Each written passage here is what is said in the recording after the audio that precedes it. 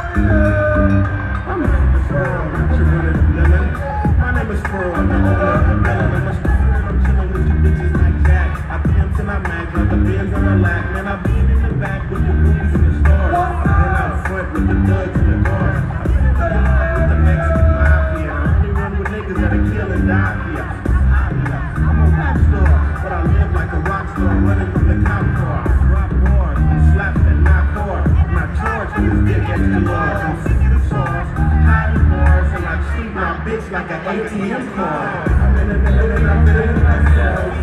I'm feeling myself. I'm in the middle and I'm feeling myself. One time, Dr. A, let him in. Fucking legend. What's up, y'all? Hell yeah. Hell yeah. We out here. He was like, they're doing it too. Hey, one time for everybody y'all seeing on this stage tonight, man. Come on, man. DC Young Fly, let him in here, man. Earthquake. DL Hewley.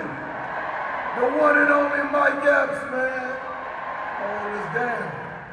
Good, everybody looking good. I see some people still went to Edgemont to get their shit, though. You know. That motherfucker closed, it ain't no more. Government services in that bitch, man. Eastmont, yeah, Eastmont. Edgemont, the other one. This motherfucker, Oakland had changed, that's all I'm saying, nigga. That ain't the same old Oakland I used to come to when Jeffries was here and shit. Yeah, you go on Foothill Boulevard, nigga, might be a white dude with some little shorts with a labradoodle out there, motherfucker. Like, man, this ain't the hood.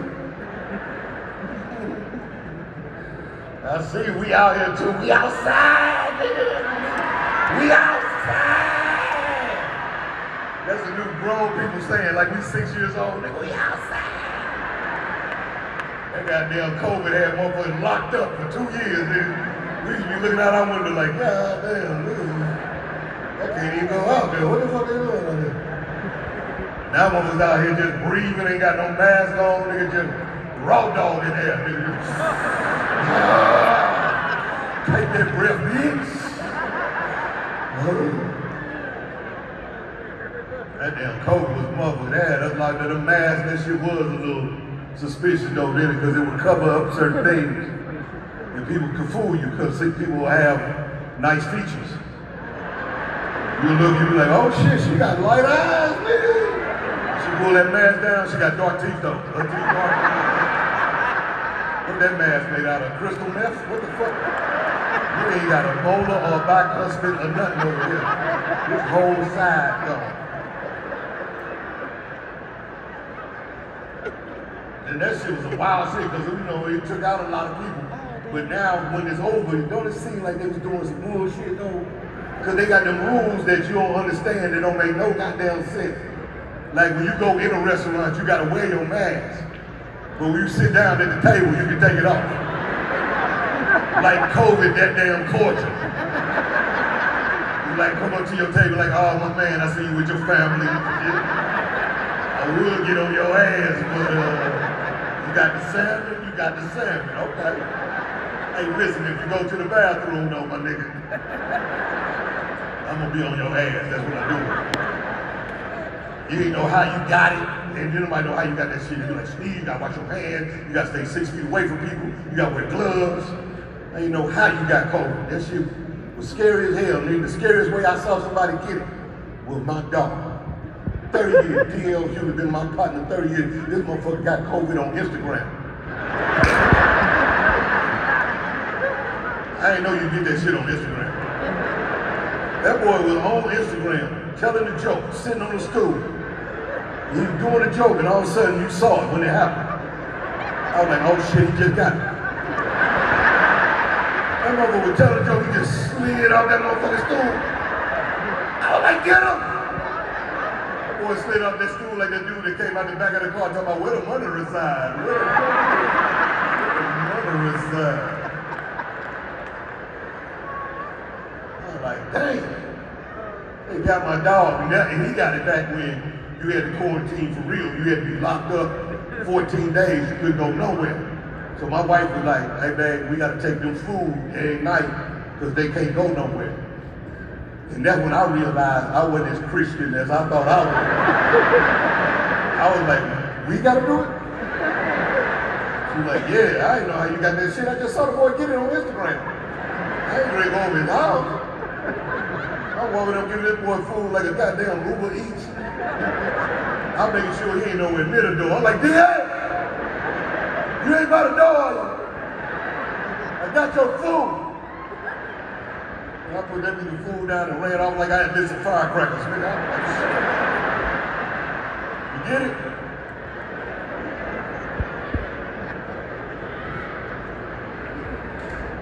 And thing is, I did some shit early too.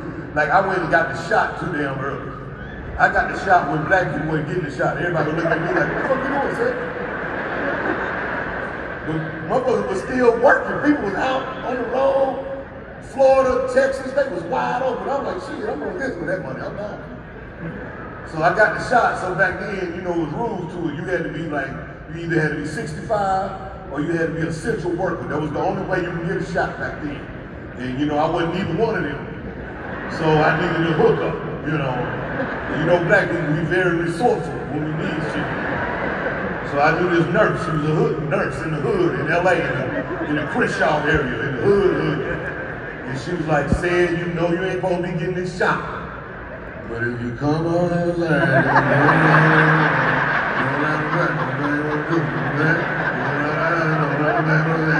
blow through that, in our room, you go, okay? So that's it, all right? Now, for the white people in here, that was a full conversation I just had. Every black person in here literally understood everything I just said. This is how we talk about y'all at work in front of y'all. This one was wild, man. I'm like, This nigga got me fucked up, man. I ain't boy, I'll let you, man. What's up, Bob? Hey, guys. Bob, right there, man. Light Bob ass up. Thing is, like, this shit for real, it was in the hood, though. And you know, and I thought it was like in a clinic or, you know, small hospital or something, but this shit was at somebody's house in the hood. And I should have known because my GPS was very suspicious. On the way over there, my GPS was like, get off the interstate at the next exit. When you get to the stop sign, go right. When you get to the stoplight, make a left. Then out of nowhere, my GPS was like, hey, Sid, take me on speaker for a second.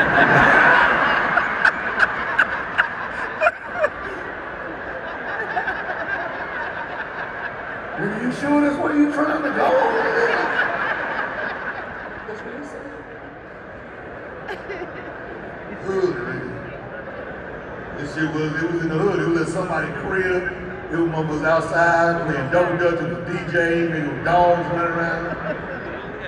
And then I saw other celebrities walking to their ride like, yeah, and I was like, oh, okay, this is the spot, we can go. Then I got my first shot. I ain't had no problems, no issues, you know what I'm saying?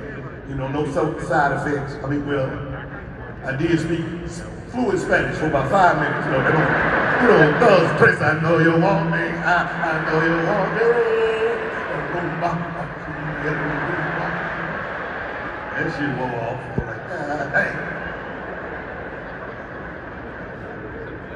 You know, and when you had your first shot, you know, you're supposed to give little chips. They give you apples, water. They want to make sure you don't have no adverse effects.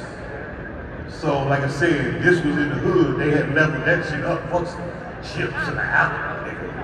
They had a black lady from the church and they making fish sandwiches on white bread. Hot the motherfucker, nigga. I was like,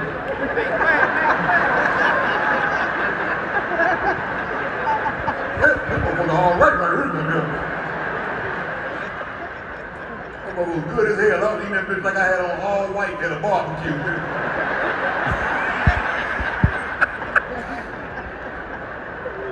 Shit was so goddamn good, I would've got back in line for my second shot, nigga. I want another fish sandwich.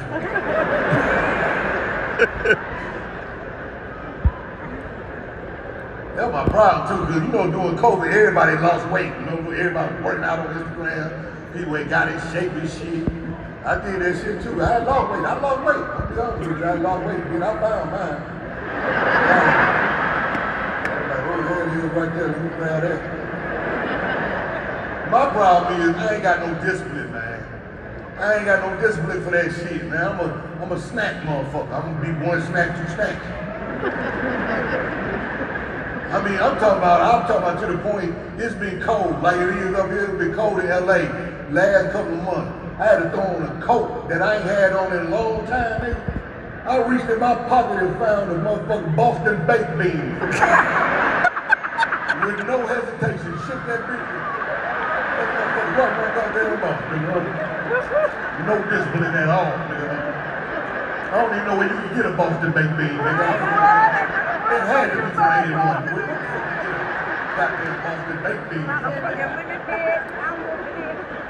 motherfucker's still crunchy and everything, nigga.